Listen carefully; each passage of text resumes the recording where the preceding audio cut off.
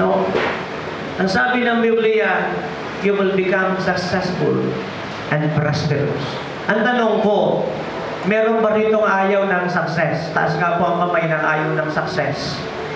Sino rito ang ayaw ng prosperity? Di ba lahat tayo? So ang sikreto lang pala ay mahalin natin ang Diyos at ang Kanyang mga salita. Amen? Magbigay tayo ng oras sa Diyos. Ang Sunday, ibigay natin para kay Lord. Huwag tayo nagmamadali. Sabi nga, alam mo, mamasahin mo ang Ten Commandments. Buong araw para sa Diyos. Hindi naman sinabi ng Diyos na half day lang eh.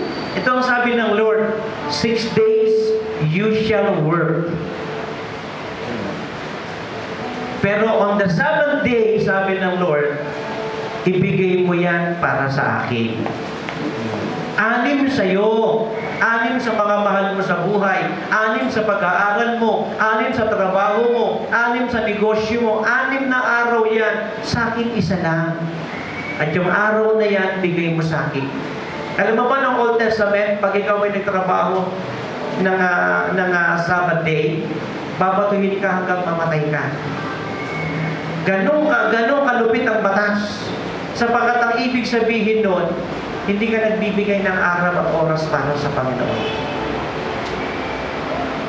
Kaya alam mo ninyo, kung gusto mo pagpalain ng Diyos ang pag-aaral mo, ang trabaho mo, ang negosyo mo, ang pag-abroad mo, at ang pamumuhay mo sa abroad, pagpalain ng Diyos ang buong buhay mo all the days of your life, this is the key.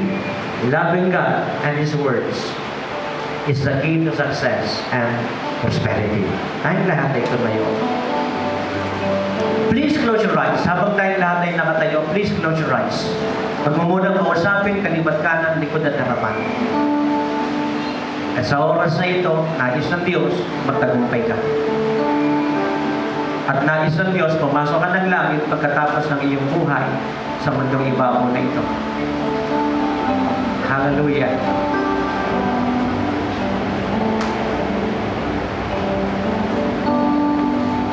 Kaya sa oras na ito, isa lang ang sinasabi sa atin ng ating Diyos. Mahalin natin siya, mahalin natin ang kanyang mga salita. At ang totoo, siya ang unang nagmahal sa atin. Nilikha niya tayo. Mula tayo sa alabok. Ang Diyos ay nadumihan ng kanyang kamay. Humawak ng puting ginanyo ang kanyang alabok ng kanyang tao. Inihinga niya ang kanyang espiritu. And not only that, nung tayo'y nagkasala at namatay, nung tayo'y nagkasala at patungo ng impyerno, ang Diyos ay nagkatawang tao at namatay sa krus ng Kalbaryo para sa ating kaligtasan.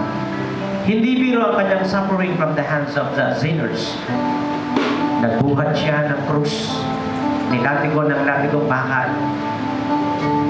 binunod ang mga balbas, inalimura, inalipusta, inulus na giliran, nilagyan ng korona ng tinig, niliba, and crucified, and hung on the cross, mula alas 9 na umaga hanggang alas 3 ng hapon. He died from the hands of the sinners. Ganito tayo kamahal ng ating Panginoon. At ang sikreto pala para tayo magtagumpay sa lahat ng ating ginagawa ay ang mahalin natin ang ating Panginoon. Sa oras na ito, tinanggap mo na ba si Christ bilang Lord God Savior ng iyong buhay? Kung hindi pa, ibibigay natin ang ating buhay sa Panginoon. At kung ikaw naman ay isang taong very busy palagi at wala na halos panahon sa Diyos sa pagdalo, natin nagmamadali din at hindi rin dumadalo regular, o wala ng oras para magbasa ng Bible, mag-pray at sumamba sa Panginoon, tayong lahat ay magsisisi ng kasalanan at magbabalik loob sa Panginoon. Everybody, eyes closed, bow on our heads. Taas po natin ang ating mga kamay patungo ng langit. Hallelujah.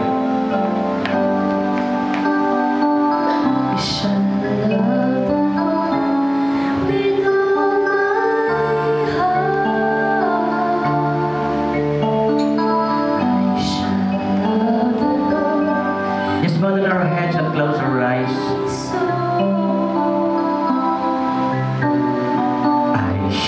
Love the Lord with all my mind, with all my heart.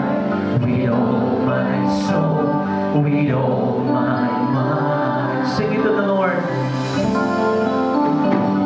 I shall love the Lord with all my heart. I shall love the Lord with all my soul. I shall love